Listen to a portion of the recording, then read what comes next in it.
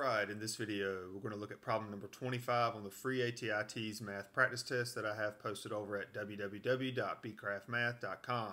Number 25, Brett wants to soundproof his studio, which is in the shape of a box. He will cover all four walls, the floor, and the ceiling with soundproof padding material. If the floor's dimensions are 15 feet by 20 feet and the height of the room is 10 feet tall, how much will Brett spend on padding that costs $2.50 per square foot? Take note of the three numbers that I have here. The dimensions of the floor are 15 feet by 20 feet, so we have a 20 foot by 15 foot floor down here at the bottom.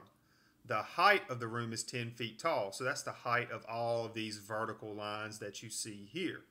When we cover up a space, we're going to wrap this entire room in some soundproof padding, the floor, the ceiling, and all four walls according to the problem. What we're really trying to find here is the surface area. What's the area of all six surfaces? There are six surfaces. You have four walls that go around the side, you have a ceiling, and you have a floor. So I'm going to look at this as being six pieces, but then we can actually think about it as being three. The floor and the ceiling have the same dimensions. The floor is 20 by 15. The ceiling is going to be the same thing. And that's automatically given in the fact that we have a box. The base and this roof or this ceiling up here have the same dimensions. Well, the area of the floor, since it's 20 by 15, we can take 20 times 15. And that's 20 feet times 15 feet. That's going to be equal to 300 square feet, but that's just the area of the floor. Since we have a ceiling, let's double that. 300 square feet here and 300 square feet here give us an area of 600 square feet for our floor and ceiling. The front and back wall, this front wall is what I'm talking about right here, and then this one back here in the back. That's the same thing as the front. Same concept, but make sure you get your dimensions correct. This front wall that you see right here is going to be 20 by 10 because we're using the height.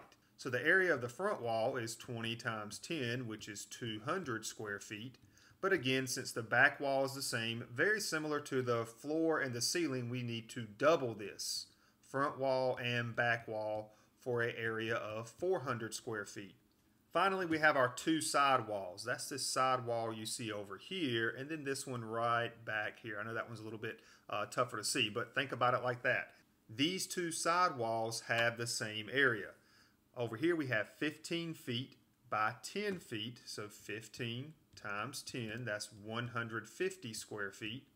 That's just this one wall over here. Doubling that, we have a total area there of 300 square feet. So think about what we've just done. We found the area of the floor and the ceiling, 600 square feet, the front wall up here, and the back wall, that's 400 square feet, and then the two side walls over here.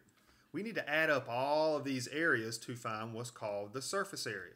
So taking the 600 plus the 400 plus the 300, we get a total surface area of 1,300 square feet. Now let's make sure we answer the question. How much will Brett spend on padding that costs $2.50 per square foot? Square foot, again, a big hint there. We're on the right track because we're using area. Area is in square units. Well, 1 square foot is $2.50. He does not have 1 square foot. He's got 1,300 square feet. He's going to burn a hole in his wallet. I mean, 1 square foot is $2.50. Well, he's getting 1,300 of them. The shortcut here is to multiply there. 1,300 square feet times $2.50 per square foot. He's going to spend a total of $3,250. Now, if this last step here of me multiplying confused you, let me show you a proportion that will give us the same answer. The problem gave us this. 1 square foot is going to cost $2.50. Well, we know we have a surface area of 1,300 square feet. That's the ceiling, the floor, the two walls in the front and back, and then the two on the sides as well. That's our total surface area. We want to figure out how much that costs. So I have square feet over square feet and dollars over, technically this down here is dollars as well. How much money are we going to spend? Well, if you solve this proportion, assuming you know how to solve proportions very quickly, we take 1,300 times 250. That's exactly what we did right here. And then we just divide by 1 because 1 times x, well, that's just still x. So we get the same answer if we set this up as a proportion. And there you have it, problem number 25 on the free ATI TEAS math practice test. And again, you can pick this up over at www.bcraftmath.com. And that's it for this video. I hope it helped.